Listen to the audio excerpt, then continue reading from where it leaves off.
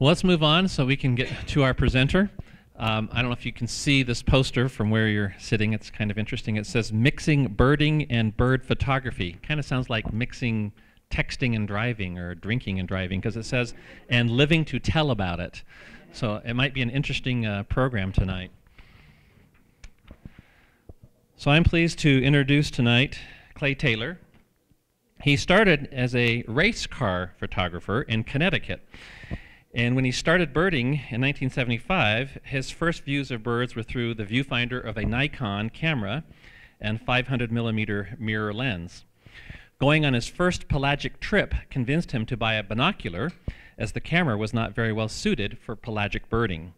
Thus began a very enjoyable lifetime of both birding and bird photography. He served as the president of his local Audubon chapter, was the founding president of the Connecticut Butterfly Association, has led birding tours throughout the U.S. and into Costa Rica and Trinidad, and still occasionally gets to photograph race cars. In 1999, he was hired by Swarovski Optic North America to be their birder and attend birding festivals across North America. Sounds like a really hard job. Get paid to go to birding festivals. With good toys, yeah, the best. He moved to Corpus Christi, Texas in 2008 to escape winter and to trade my blue jays for green jays. Sounds tough too, doesn't it? Please welcome Clay Taylor.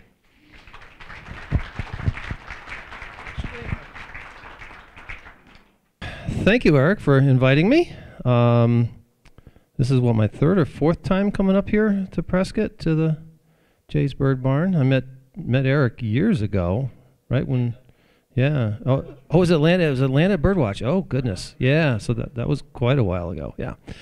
So, great to be here. Just to do some follow-ups on that, we are getting many of those same species in West Texas right now. Cassin's finches, Williamson sapsuckers, all that stuff. So I'm hoping that we get some good coal fronts to bring them down to Corpus Christi, or at least maybe to the hill country, so I can put them on my Texas list. And I do have a sighting. So when I was driving back down 17 at around between mile marker 315 and 314, I saw the white red-tailed hawk. And he's not leucistic, he's albinistic, he's white, he's gorgeous. So I might go try and take pictures of him tomorrow afternoon.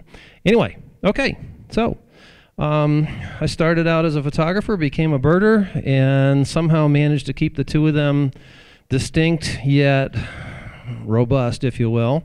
Mixing birding and photography is tricky because you're playing to two different masters here. Birders want to look at stuff. Photographers want to stalk stuff. If you ever done a field trip where you had, a dozen birders and 3 or 4 photographers, they each want to go in different directions, and so it can, a lot of the big bird tour companies now do birding photography tours and birding tours, and they ask you, are you going to take pictures on this birding tour? If you do, make sure you don't be bringing big telephoto lenses and big tripods and all that stuff. Anyway, okay, let me keep going. So there's me. The shot down the bottom is down on the San Diego River in San Diego, California at the Bird Festival, which is a wonderful festival. The one up in the upper right, I am in, down by Palm Springs, California, chasing Lawrence's goldfinches. So let's see if this works. Ooh, there it goes. What I took pictures of before bird watching, drag racing. I've got live birds at drag strips, actually. What I mostly take pictures of now, all kinds of stuff. This is a little blue heron in San Diego. Back in 1975, how many people remember film? How many people miss film? I don't at all. I do not miss film. Anyway, 35 millimeter film cameras, manual exposure, manual focusing. So I don't have any sympathy for modern photographers today who go, you mean I have to manually focus? Yes, it's a spotting scope. Anyway, we'll get to that. The worst thing about film was you had to wait 2 weeks to get your slides back from Kodak, only to find out that you messed up. Set the wrong ISO, whatever. The wonderful thing about digital now is when you screw up, you know it immediately, and you at least have the chance to rectify the mistake before the bird flies away. Okay, so my old system, I had an old Nikon F. I took this one off the internet. I had one exactly like that. I also had a, I started with a Sigma 500 millimeter f8 mirror lens. That was my first one, and that actually did take that picture right there. I eventually had a whole bunch of different telephoto lenses over the years with the film, but it was just, it was film. It was annoying. Along came digital point and shoot cameras. And this is a little slideshow that I put together, oh goodness, back in 2001, 2002, just showing what you could do with a digital camera and a spotting scope. So this is on Honeymoon Island, Florida. Hold the little point and shoot camera up to the scope eyepiece and you get that. Zoom the lens and you get that. And you can even crank it all the way up to maximum power on the scope and maximum power on the camera and get equivalent to why is this thing going on by itself? I'm not touching it. Is this thing on a timer? Oh. Okay, anyway, let me back up. So, that was what you could do with point and shoot cameras.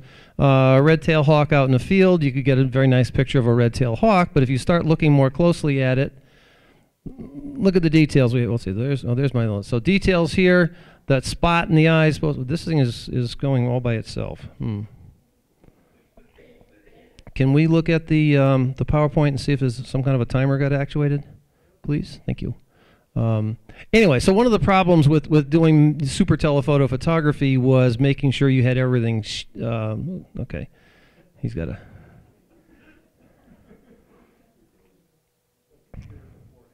Oh yeah, computers can't live with them, can't live without them. Are we good? Hopefully, okay. So the big problem we had with digiscoping was, yes, you could do identifiable shots of birds and things like that, but to get really nice pictures, nice prints, you had to look at the little stuff like, was the spot in the eye a spot, or was it a little line, or was it a squiggle or a Nike swoosh, which means that the fine details were gone.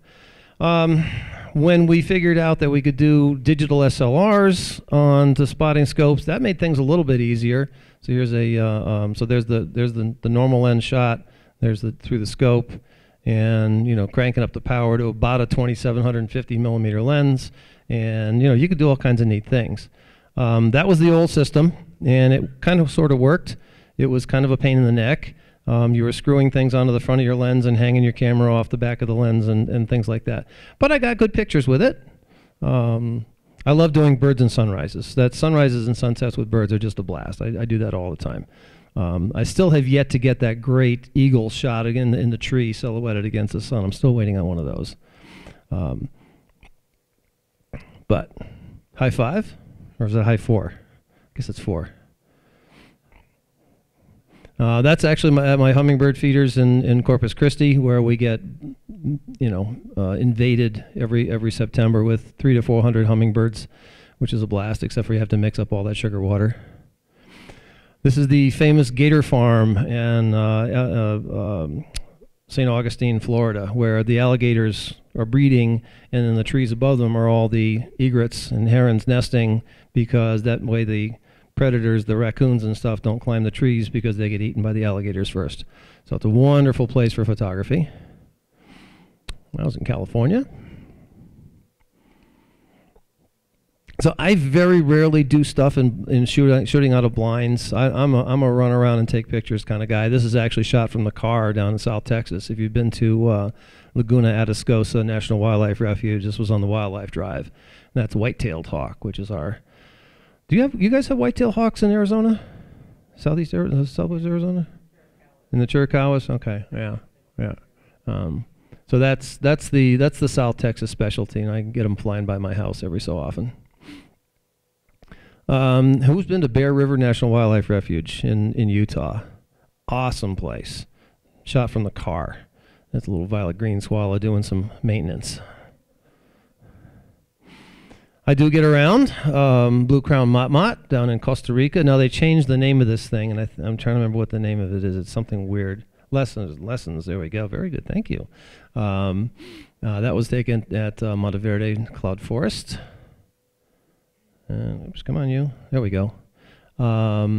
Scintillant hummingbird. This is a little tiny guy. This is actually smaller than ruby throat, and that's at a place called Savegre Mountain Lodge in Costa Rica. That is absolutely one of the most fabulous places you can ever go for birds and lodging and stuff like that. I love it to death. And fiery-throated hummingbird at a little restaurant that's right on the main Pan American Highway going through Costa Rica on the area known as Sierra de la Muerte, the mountain of death. But it's wonderful for hummingbirds.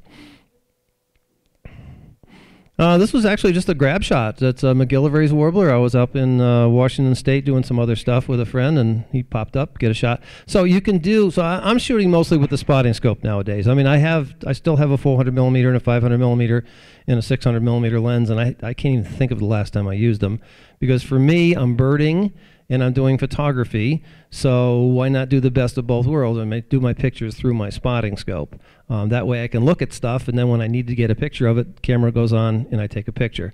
Back when I started birding in 1975, I was a college kid in Rochester, New York. Rochester, didn't they used to make some kind of camera stuff in Rochester years ago? Yeah. So all the guys that were birders were Kodak employees. There were only 2 of us that carried cameras, and I was one of them. Because back those days, when you did birding, you had a little notebook, and you pulled it out, and you wrote down all your species that you saw, and you did little sketches of rare birds, and you submitted your sketch to the Rare Bird Committee, and they judged you on your artistic skills as to whether you really saw that bird or not. Whether you did or not didn't really matter. It was how artistically inclined you were. And here I am taking pictures and you know, giving them prints, and they're all looking at them like, photos? Really? Oh, yeah, and that's the bird. Nowadays, if you have a rare bird sighting and you write it up and send it into your Rare Records Committee, the first thing they ask you is, where's the picture? We've kind of done a whole 180 degrees now, because everybody's carrying a camera. This one. I was just trying to go into a sporting event the other day, and they're giving me grief about one of my SLR camera took video. I said, dude, every person in this place has a video camera on them. So we can also do pictures with cell phones. You're going to see that coming up. Oh, Cedron. How many people have seen Cedron up close and personal? That's a tough bird. When I moved to Corpus Christi, we've got an area, a little county park right about half a mile from my house, that is also the major hawk watch migration spot. But get down there, and right now the sedges just came in.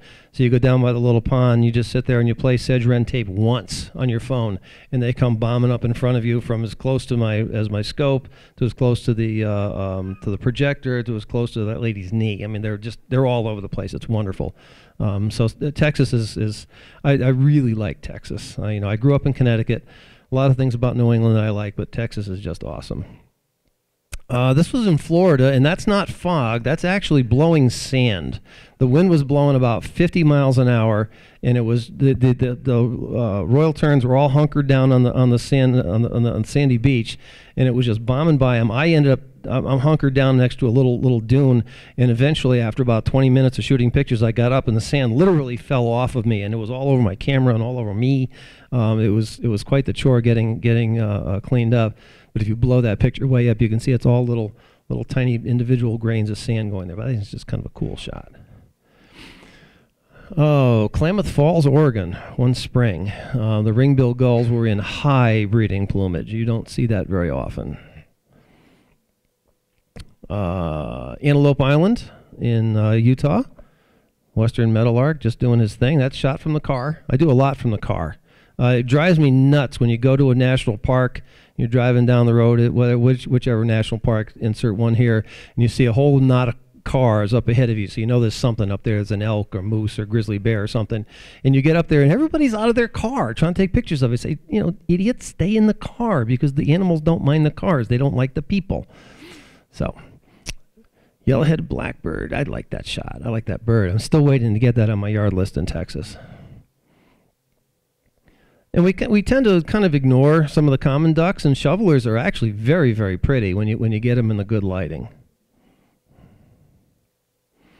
And my second favorite duck of all is ringneck duck, and you can actually see, if you look at back up. If you look right about there, you can actually see the little chestnut ring around the neck. How about that? Kind of, sort of. It's there. It's there. This was actually taken with my old Pentax K100, so that was probably I I think an 8 megapixel camera. And back in the office, we literally have this one blown up to about that size on the wall, and it's a very cool picture. So you don't, the whole megapixel arms race in the camera industry is kind of much overhyped. You can do very well with not so sophisticated and not so modern stuff if you know exactly how to use it. American oyster catcher, this is on the beaches. One of the cool things about Corpus Christi, Texas, we have 45 miles of beaches you can drive. 45. And just get out there and make sure you've got four-wheel drive on some of them, but you can just, you're 10 miles from anywhere, no cell signal, but the birds just kind of ignore you because they don't see you very often. This is back to Bear River. We were there in spring for their bird festival, the Utah Bird Festival, and for some reason all these carp, oops, back up, there it is, all these carp were in the super shallow waters and all the white pelicans were crowding in there. And that's kind of a big old thing to try and eat. It was kind of interesting watching him flail and thrash, and he never did get it down, but it was kind of neat watching him. I also do other stuff besides birds. So this was taken from my hotel balcony at about this is in Phoenix. So this plane is 1.4 miles away, and that plane is 2 miles away. Taken from coming into Sky Harbor. I probably was sitting out on the balcony for like an hour and a half shooting pictures of the airplanes coming in and out. I was waiting for the knock on the door, but nobody said anything about me, I guess. So people say, hey, you got to send that to Southwest. I said, no, whatever. I love taking pictures of stuff. I don't like doing things with pictures. This is literally from, again, another hotel balcony. This is in Atlanta, and the airplane landing at Hartsfield in late in the afternoon and the sun. I only got 2 planes that came in front of the sun, and that one's the kind of cool one. And that's my favorite one of all. I was actually photographing the moonrise, and I saw the plane coming, and I said, oh, this is going to be cool. So I've got a 6-shot sequence of him flying across the bottom of the moon. That was in Portland, Oregon.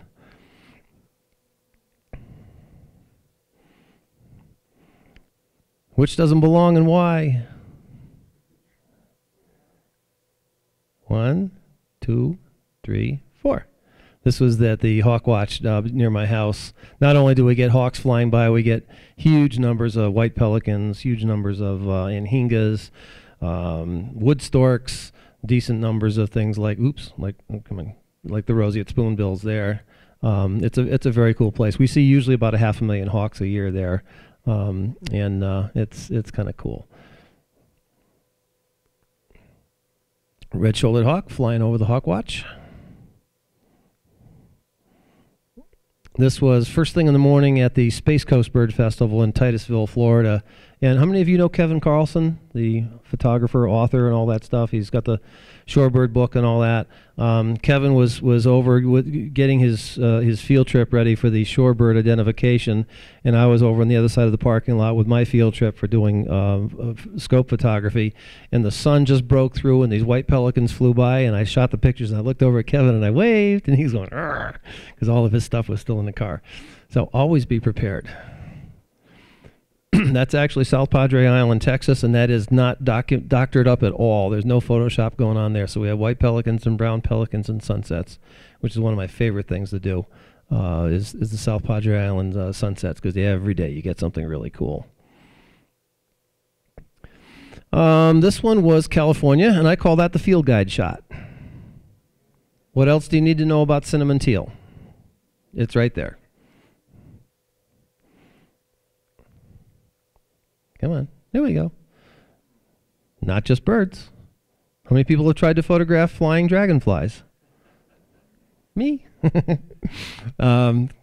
Dragonflies will do, especially when they're they have a breeding season too, but they'll patrol. They'll do a little area, and they'll stop, and he'll sit there and he'll hover and scan for males and coming in those areas. So just like everything else, you just kind of get the camera and the scope ready and fire away.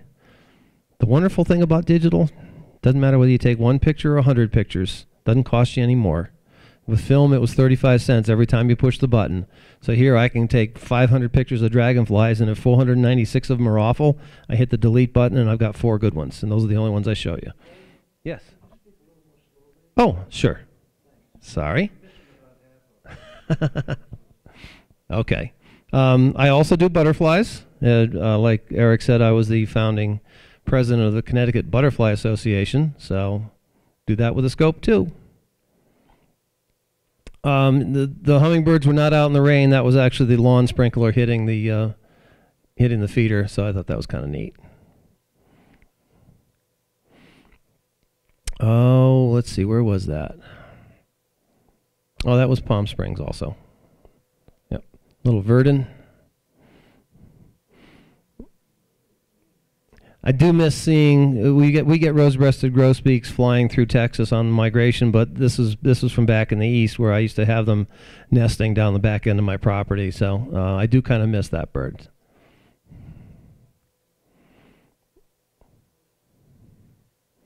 And that one was taken this past spring in Texas. So we got a couple different types of cameras here. That's the old Olympus EP2, a little 8 megapixel.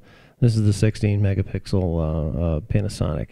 So we've got some other comparison shots coming up that'll be interesting to you, hopefully. I love that shot. The friends of mine live in Rogue River, Oregon, and we used to go to a wonderful little bird festival back in March. And I'd go to their house, and everything would be flowering, and sitting in the driveway, in the car with the scope, and little orange crown warbler just kind of popped in and framed himself right in the little flowering fruit trees. Okay, so there's a lot of things you can do with your camera and birds. You know, if you want to get pretty pictures, that's one thing.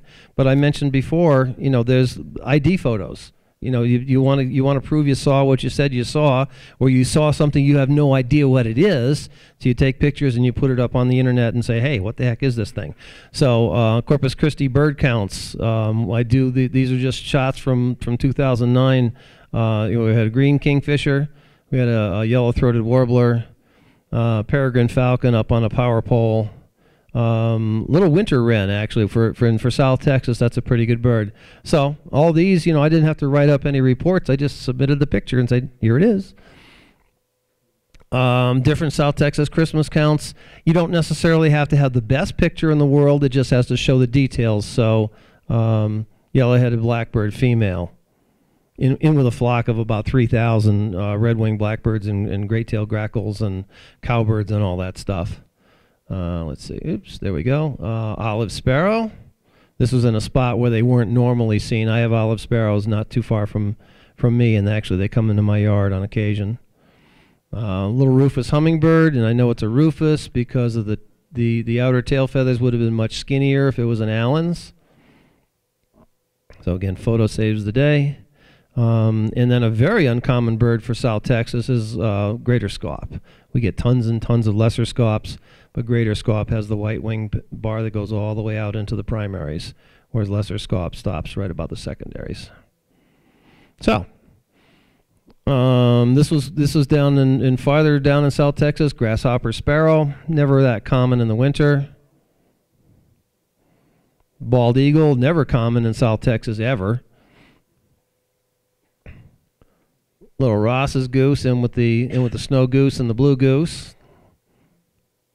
And Audubon's warbler, which we get mostly myrtle warblers in the winter down in South Texas. So the Audubon's is the unusual one. So there's the yellow throat to prove I saw what I said I saw.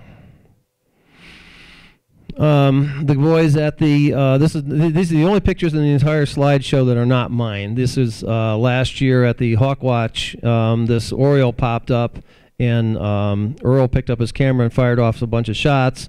We blew them way up and found out that this was the first ever record for Scott's oriole in the park, which was kind of cool, an immature Scott's. So again, have that camera, because they had no idea what it was they were looking at. When it popped up, they just said, ooh, that's weird. We got to get a picture of it. And it took us a few days to, you know, get the pictures over, blow them up, mess around with them, and say, yep, Scott's oriole. Cool. Okay, and then along came the new toys. We'd been using the Swarovski spotting scopes, which are wonderful spotting scopes, and then we built a new system that does interchangeable front ends and interchangeable back ends. And while this system was being developed, I had said to the guys in Austria, I said, hey, you know something? Instead of using these 50mm lenses on our cameras and doing this really not very rugged attachment system to the scope, why don't we just make our own lens? And they said, oh, okay, we can do that. So they came out with what's called the TLS APO 30. And that was a really cool thing, because now, that's me. You saw, there I am right there. This was taken by my buddy Bruce Webb, and we were down taking pictures, and the snow egret happened to wander around the back behind me. So now we've all of a sudden got an integrated shooting system. So I don't even want to call this digiscoping anymore. Digiscoping was point and shoot cameras onto spotting scopes, and it was a pain in the neck. And this now just locks in place and boom. So now it's really just telephoto photography. So when I do field trips, I mentioned it to the trip this morning, once we've got this thing put together and you're looking through it, you take off your birding hat and you put on your photographer's hat. And you act like a photographer, you think like a photographer, because now that's a 1,000mm lens that I can zoom to almost 2,000mm lenses.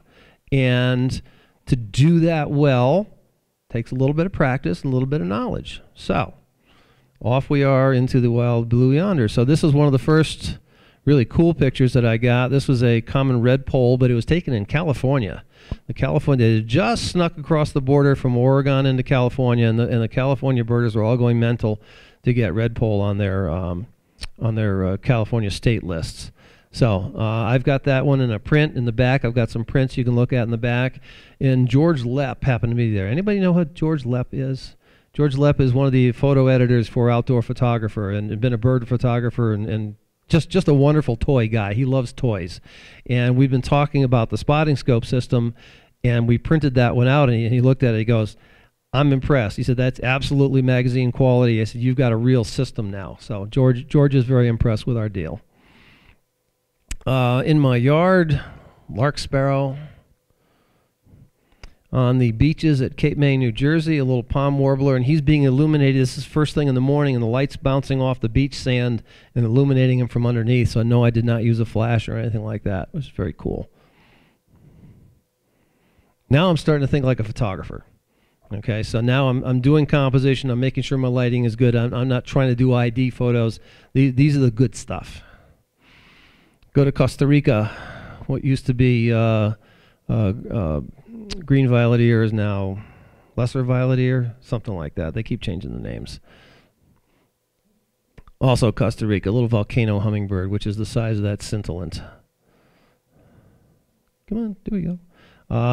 We led a tour, a bird watching tour to Austria a couple years ago in conjunction with Eagle Optics, and we visited the Swarovski factory, and then we went down to this national park called Hohetauern National Park. It's in the Alps, gorgeous place.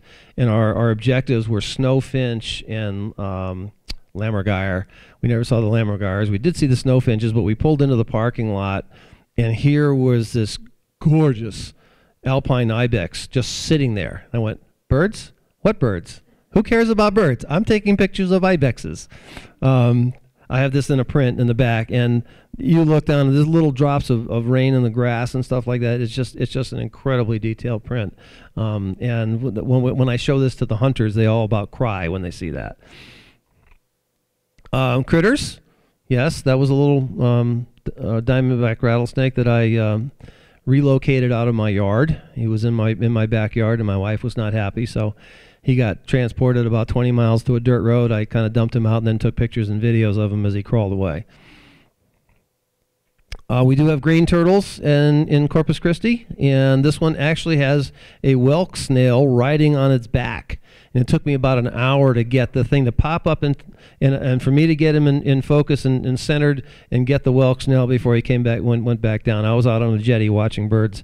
We also do get Kemp's Ridley's turtles, but I've never seen one of those yet. I'm still waiting.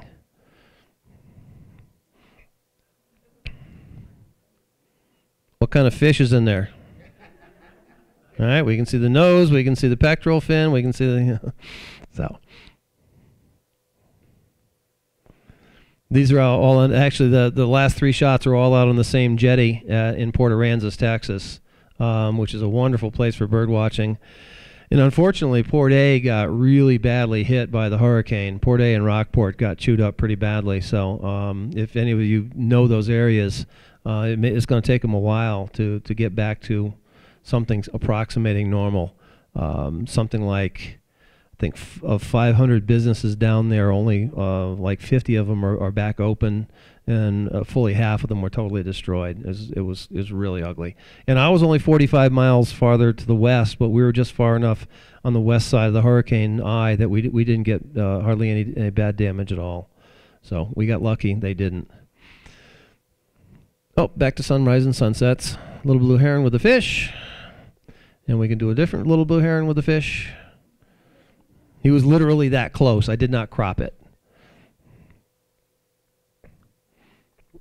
Sunrise, Titusville, Florida.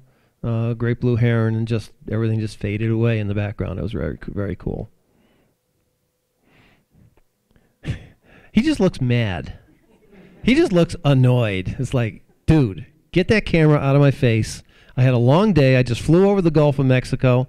I'm standing here on a beach in Galveston, and I'm tired, and I want to fish. Get out of here.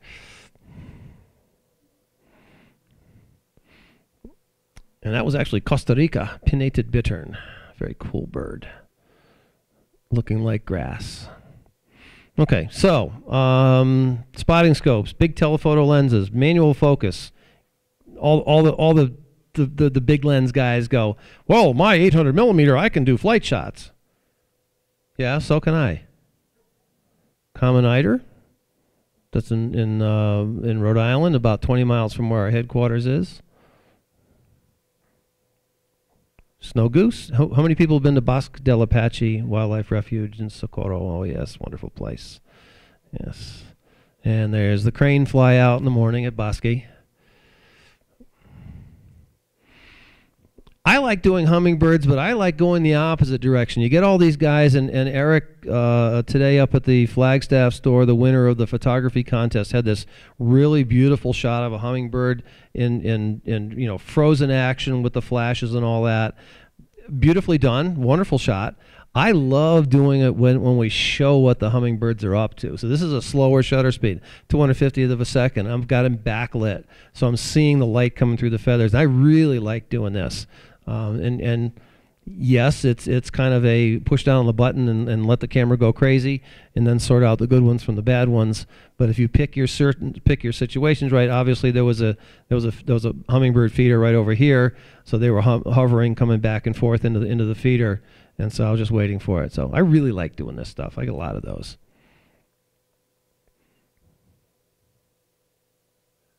Anybody know what that is? Oh, see, it's right there. Ooh, Eric, you cheat. The International Space Station, 275 miles away.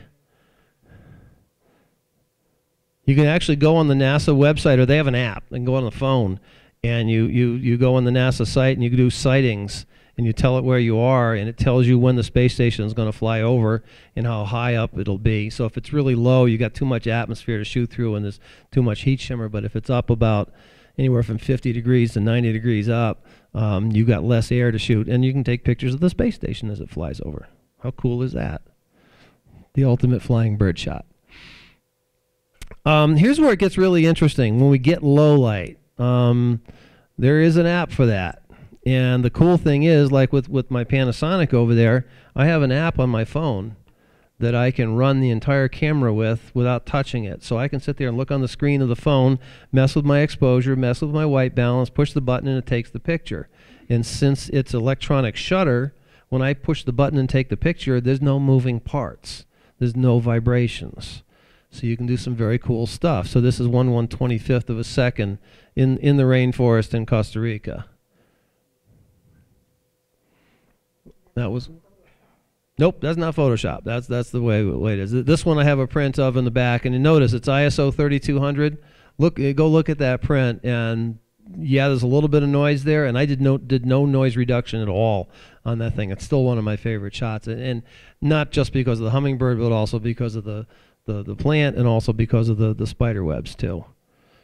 And that was a grab shot. We were birding along the road in Costa Rica, and I just looked up and saw that and got about 10 pictures, and boom, she flew away. Broad-billed motmot. Again, I have this print in the back too. Oops, heck. Darn it, hit the wrong button. Okay, so this is this is a 750 millimeter lens taking a 1/15th of a second shutter speed, which you could not do with your regular SLR with the bouncing mirror and the moving shutter blades and all that. So the motmot was happy just sitting there. It wasn't going anyplace. The light was miserable because it was the rainforest. But I shot pictures of it right justified. I shot pictures of it left justified. I shot pictures of it vertical. I played with white balance. I mean, I was there. I probably shot 300 pictures of it just like that. And finally I said, okay, let's see what this baby can do. I zoomed the scope to an 1800 millimeter lens, f/22, 1/6 of a second. And I was firing it with the phone, so there was no vibrations. There were some shots where he had a beak here and a beak here because he moved his head during the middle of the exposure. And I've got a print of this also. That's insane. That you shouldn't be able to do this. So the new toys are wonderful, wonderful. But you just have to know how to use them. So. And this one's even better. 1/2 second exposure of a red-capped manakin. That bird's this big, and he was sitting probably from me to that video camera in the rainforest. And it was toward the end of the day. They were coming in to bathe, and to get a shot like that is just amazing. So I'm having more fun with these toys. I'm having more fun with photography now than I ever did from the 70s and 80s. I mean, this is just such wonderful stuff we can do. Okay, yes, you can hand hold the scope. You know, it's a 750 millimeter lens. My Pentax camera has in-body stabilization, so I can dial in 750 millimeters or 1,000 millimeters, whatever I want to send the scope to. That was actually taken from the whooping crane tour boat called the Skimmer out of Rockport, Texas. We were doing the Christmas count, the Aransas National Wildlife Christmas count, and it was our job to go up the backside of the refuge and count all the whooping cranes. I think we had 75 that day, something like that. But this one came flying in and got the shot. So 1/1600th of a second gives me nice fast shutter speed, and I get some good detail. Yeah, we were on a whale watching trip off of Boston, and actually it was out of Gloucester. And we were off of the end of Cape Cod, and this one humpback whale came up and she started breaching. Boom, boom, boom. And on the third one, I was ready for her. This is one of those times where I actually had too much telephoto lens. I would have liked to have a little less, but that's handheld, and it was quite remarkable. So if you're a bird photographer, or any kind of wildlife photographer, the first lesson they tell you is always focus on the eye. Don't, a bird with a fuzzy, unfocused head and a sharp butt doesn't do you any good. You want to make sure the head is sharp, and then ultimately what you want to have is that little sparkle. They call it the catch light in the eye. So we can do that. Remember that sedge wren picture I had? Well, I was taking pictures of the sedge wrens. So sedge wrens were over about here, and I've got my little tape recorder playing sedge wren calls, and they're going mental. And I heard this rustle, and I looked down there, and there was the Virginia rail sticking his head out going, "What are you making all this racket for?" So I got 3 shots of him, and he turned around. That's my best Virginia rail picture ever, and probably will be forever, because I'm not a rail stalker. But anyway, but you got a nice little catch light in the eye. I used to know guys who did slide photography, and if they got a shot where there wasn't a catch light, they would get out their jeweler's loop glasses, and they would get a very fine needle, and they would turn that slide over, and they would scrape away a little bit of emulsion to give them a little white spot in the eye. Now we can just do it in Photoshop, and it takes all of 3 seconds. But these are not Photoshopped eye reflections. White ibis, this was, again, from the car, Merritt Island National Wildlife Refuge. Bosque del Apache. Pulled up to the one main pool there, and I'm in the van, and literally the snow geese were from me to the heating grate over there on the side of the wall. So with my 750 millimeter lens, there was no way I was getting the entire bird in the frame. So I just said, heck with it. I just cranked up the cranked up the magnification, and as they were feeding and coming back up with the head, there was all kinds of water droplets, and then this one got the little garland. So I thought that was kind of cool. Roseate terns are just cool. I mean, royal terns are just cool. I don't know. I that's one of those birds I cannot drive by one and not stop and take a picture. It's just I have thousands of royal tern pictures and I will continue to take them. Are you looking at me? That's why they call them violet ears, because they can actually fluff out those feathers on the side when they're upset at you. Who doesn't like owl pictures, right? I mean, owls are wonderful. This is at a place in California where you can drive up, and it's some kind of a spot. I can't think of the name of it now. It'll come to me after a while. But you pay $40 or something like that. You wander around. There's just long-eared owls roosting there in the wintertime. So what's better than a picture of a long-eared owl? Come on. Oops. Ooh. There he goes. Ha!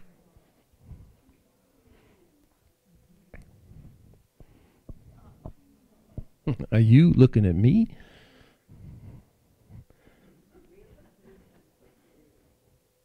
Yeah. There's a couple more videos coming up, so I better be over here to kick them off. Oh, okay. Thank you. How far away were you? Too close. It was probably from here to the center of the roof.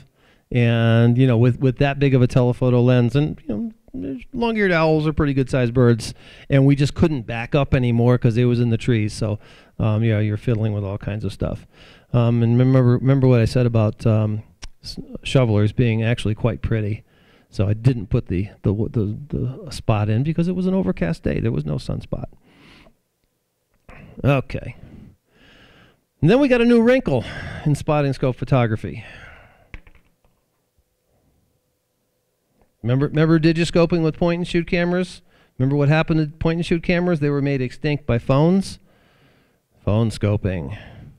And same old, when we first started doing this, we were hand-holding our phones up to the scopes and cursing when we didn't get good results. And now we have adapters that do it, and the phones are getting better. So there's Sharon Steitler, who is known throughout the world as the Bird Chick, and she is digiscoping. We're doing that in the rain in South Texas.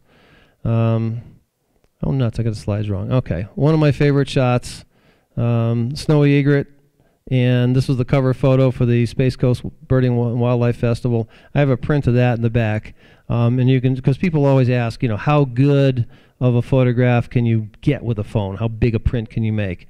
You can go back and you can look at it yourself. More great egrets. That's what we were digiscoping in Texas. I got the slides mixed up. Sorry about that. That's a common parake who was kind of hunkered down. That's his nose. That's his eye. That's his eye. There's my favorite duck in the world, hooded mergansers. Dearly love those things. Great egret at the alligator farm. These are all phones. This is all iPhones. Buff-bellied hummingbird at my house.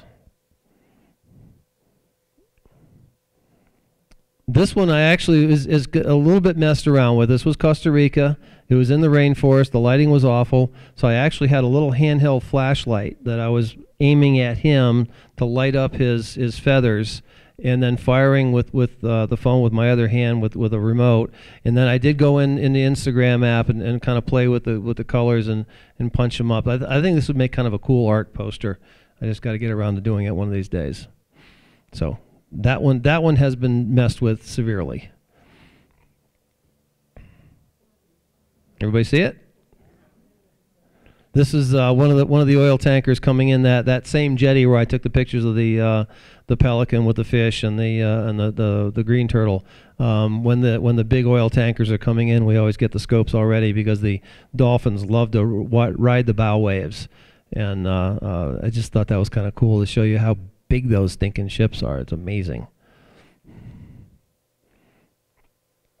Just about a half a mile away from where that shot was taken is this one. This is at the place that's called the Port Aransas Birding Center, and just a wonderful place for bird photography. Little common snipe just kind of chilling out.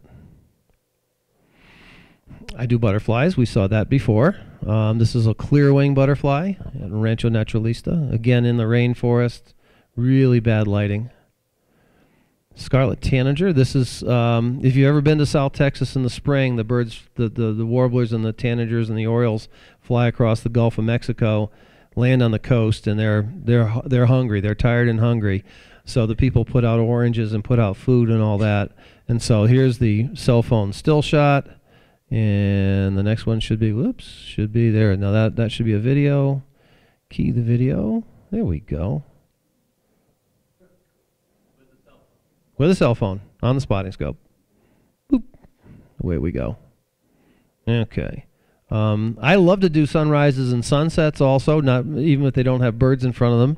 So that is the vehicle assembly building where NASA used to build the Saturn V rockets and all that. That's about 9 miles away. This is first thing in the morning. So that's the still shot. And this one, ooh, it keyed all by itself. One of the things I dearly love about an iPhone is doing time-lapse photography. How neat is that? Look at the fog going. Look at the birds flying by. And this is a cell phone. Can you believe it? We're having too much fun. We're having way too much fun. Okay, and stop. There we go. Cool. And the last of the videos, I think you might have to key that one. The cell phones not only will do slow motion, time-lapse photography, they do slow motion photography. That's a cell phone. And about 2 years after I took that red pole shot, I saw George Lepp in Connecticut. He was doing a program, and I was there with one of our dealers, and George goes, "Hey, Clay, how are you?" And I said, "Good." He said, "What you got? Anything interesting?" So I showed him that video. He goes, "Oh, can I use that in my program today?" I said, "Sure." So here's George Lepp, who's getting paid by Canon to fly around the world, take pictures with all the super expensive Canon stuff.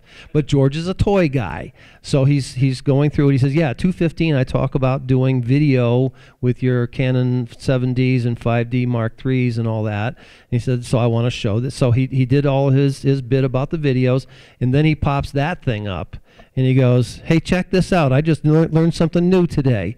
And he showed the video, and it was on a gigantic screen. And it was like 350 people, photographers, and they all went, "Ooh!" And he says, "Guess what?"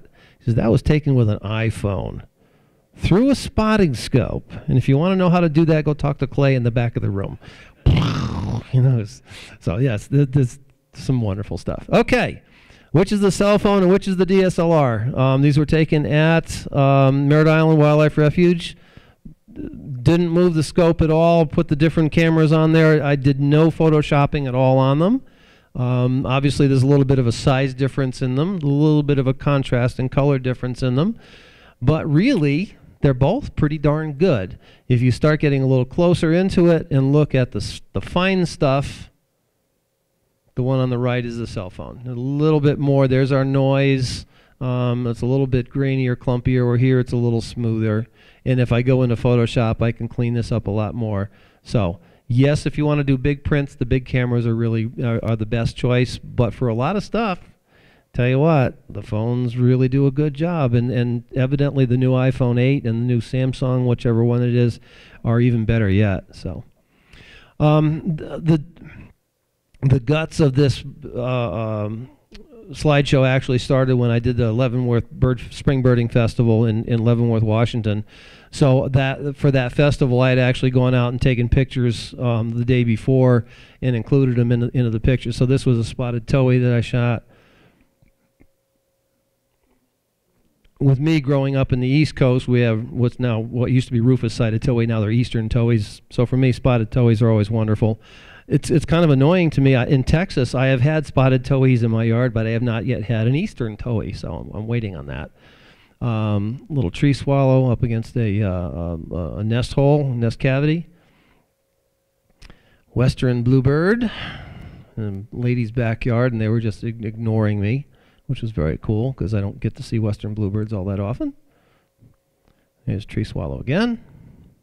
So these were just to show the people what we, I literally had taken them that morning. The biggest hummingbird I've ever seen.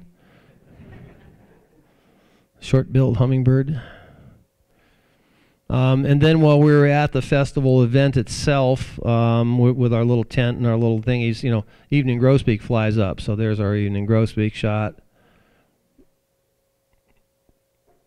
And then Caston's finch, and we can blow it up and see the silhouette of the bill, so that's a Caston's finch and not a purple finch. Oh, by the way, I want to talk to somebody about what Caston's finches sound like in flight shots. So anyway, a little Gamble California quail that showed up. We spread some seed around for them, obviously. This is a violet green swallow. This is actually the Nikon D810, which is the 35 megapixel Uber camera. And this is actually the Panasonic Lumix GH4, and there's really not a heck of a lot of difference between the two of them. Again, no Photoshop at all on these things. We see we got a little dust spot I have to take out there. So again, it's find the system and then get it set. Red nape sapsucker. This was on a field trip. The last couple of ones were on a big field trip we had with probably 40 people. So I'm just trying to shoot pictures while the group is moving through and not holding the group up. But the coolest thing, this was at a little place called Sleeping Lady. Something Lady Park is a state park there in Leavenworth, and right next to the main building, the registration building of the state park. They had all kinds of rooms and cabins you could rent. Was a white-headed woodpecker nest. I mean, literally 15 feet from the front door of this place. And so we tried to get pictures of it with the group. That didn't work. So I came back a little later and sat and got my first really good white-headed woodpecker shots. So that was very cool. So this was already part of the slideshow. So I figured, okay, I'm going to throw some pictures in that I took today because I got into Flagstaff last night.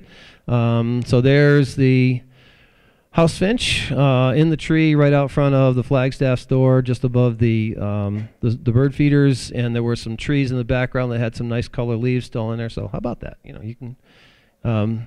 I was actually I wish I'd have known that you had those feeders there that good. I would have been there earlier this morning. But anyway, we went to the Pump House Meadows in the morning for our little trip. We didn't get much. I stopped by on the way down in the afternoon, so I found a little pied-billed grebe that I played with. Western bluebird. This one was on a branch, and it was in full shadow with a bright blue sky behind me, so I had to overexpose by like 3.5 f-stops to try and get at least some kind of detail on the bird. So this is kind of an extreme shot. It would never have been anything I wanted to do a big print of, but it was one of those, here's what you have to do to get pictures. So that's where they were taunting me. There were half a dozen western bluebirds that were kind of flitting around. They weren't letting me get close, and I was getting kind of annoyed. And then finally, this one sat. So that's the shot as it came out of the camera. Didn't touch it. 1/800th of a second, ISO 800. Scope was about 1800 millimeters, and then all I did for that was slide midtones down a little bit and bump the contrast up just a tiny bit. Didn't touch anything. We still have the same dust spot in front of his beak and all that stuff. So it doesn't take much to really get the pictures good. And then my final one, he posed nicely. So that was my farewell. He flew away after that, and I was done. So I will fly away and be done now. Thank you very much.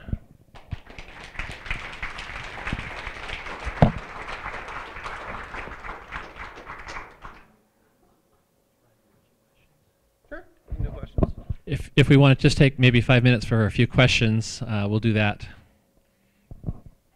And I was unaware that you took those pictures today at Flagstaff when we had our open house today, so that's kind of cool to see. Yes. Ken. I noticed that virtually everything you photographed is less than one of the reciprocal for the focal length. You haven't bumped your ISO up to count. That's because on a tripod. Tripod does help, yeah. Yeah, the old photographer's rule of thumb was if you had a 200 millimeter lens, you needed to have a 200th of a second to be able to hand hold it and get a sharp shot. 500 millimeter lens, 500th of a second, et cetera, et cetera. Tripods do help a lot with that, but the wonderful thing about digital, and I do this all the time with most of these birds, is I'll start out with a fairly high ISO, 2,000, maybe 4,000, just to get a fast shutter speed. Get a couple shots. Take 3 or 4 pictures, say, okay, that I probably have a shot. I can now recall it on my screen, blow it up, look at it. Is it sharp enough? Did I get good sharpness there? Is my exposure right? And if everything is good, then I say, okay, I was just at ISO 2000, I'm going to drop it to 1,000. I'm going to lose the shutter speed now, so I'm going to have more shots that are going to come out poorly, but I already have something good in the memory. This is what we couldn't do with film, because we never knew whether we really got something with film until it came back from Kodak a week and a half later. Now you can immediately review your picture and say, okay, this is good. How can I make it better? Drop my ISO down, go down to 800, go down to 400, and just keep playing, and I'll get more bad ones, like the pied-bill grebe, the vertical shots there. I was playing around. I had the ISO down to like 400. It was 125th of a second. So when he was preening and moving around and splashing, I was getting all kinds of blurry pictures. But that, yeah, it's the photographic process. It's knowing expectations, and again, the wonderful thing about the mirrorless cameras are with the electronic viewfinder, you can preview exposure, you can preview white balance, you can preview everything before you push the button, and as soon as you push the button, it pops it up and shows you what you just took. So you go, ooh, I missed it. You can make a correction and do something and then get your shot. Yes?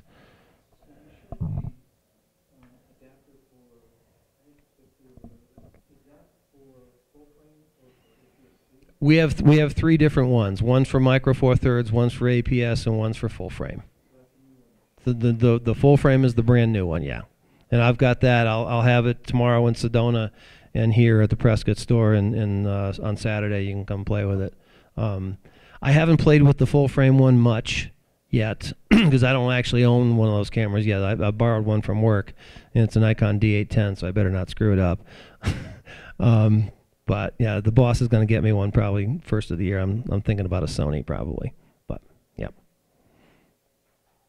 Yes. Well, with the spotting scopes and direct response to his question, you can't have enough shutter speed. It can't be fast enough. So I like to do 1,000th of a second or a 1,500th of a second to start with. So whatever, I'll crank in whatever ISO I need to get it there. And then start working down once I know I have good ones in the memory. And the thing with the scope is, as I zoom it up, when I'm at 750 millimeters, this is an f8.6. When I zoom it to 1800 millimeters, it's now an f22. So I'm losing light as I'm getting more and more magnification, which makes my shutter speeds go down while the shake is getting worse. So this is death spiral of things that can get you. But again, the great thing is, take 100 pictures doesn't cost you anything. So if I know I've got 5 good ones, I can take a chance on the next 20, and then I can get really crazy on the next 80. And if I get one really good one, hey, that's like my golf game. All right. I'm an awful golfer. I love playing golf. I'm an awful golfer. So for me, a really good golf game is when I come back with as many golf balls in the bag as when I left. Meaning, for every one that I hit into the woods or into the pond, I found another one. But somewhere in that golf round, I hit one shot that's perfect. It goes exactly the right direction I wanted it to go, and it lands up on the green. And that's the one I remember. So I don't remember all those 97 pictures that I deleted. The 3 good ones that I got out of that 100 are the ones that I take to the bank and come back with. So, yeah. That scope right there is about $4,000. But it's 5 pounds. It's totally waterproof. It's rugged as heck. Go price a 600 millimeter f4 lens that weighs 9 pounds. Don't dare drop it. Don't get it wet. There's advantages and disadvantages to everything in this world. Today when we were at Pump House, we walked back to the parking lot, and the red-tailed hawk that had been out on the telephone poles, 150 yards out, flew right over our head. I mean, right over our head, right in the blue, maybe 70 feet up. And I go, okay, this is where a 300 millimeter lens or a 400 millimeter lens would have been perfect. That scope would have been, even if I tried hand holding it, I would have had parts of the bird. I wouldn't have had all of him. So there's never any one perfect lens camera setup. And actually, when I go traveling, I usually have 2 cameras and the cell phone. So in Costa Rica, my last trip to Costa Rica, we led a tour down there in March.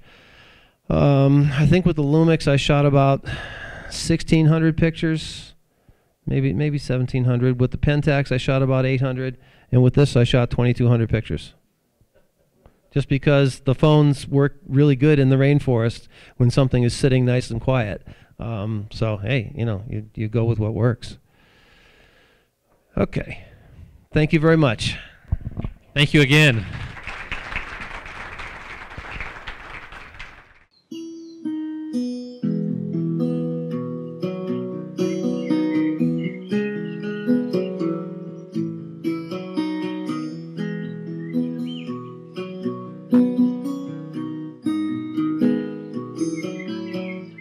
Thank you.